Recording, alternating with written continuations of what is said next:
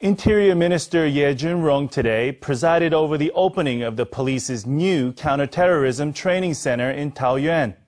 Over 200 security officers christened the venue by practicing a response to a simulated terrorist attack on the Taipei Universiade Athletes Village.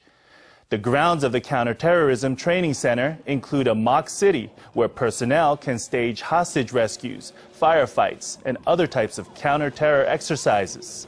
The center will also use the latest foreign technology and intelligence to conduct drills that simulate possible violent attacks and hijackings.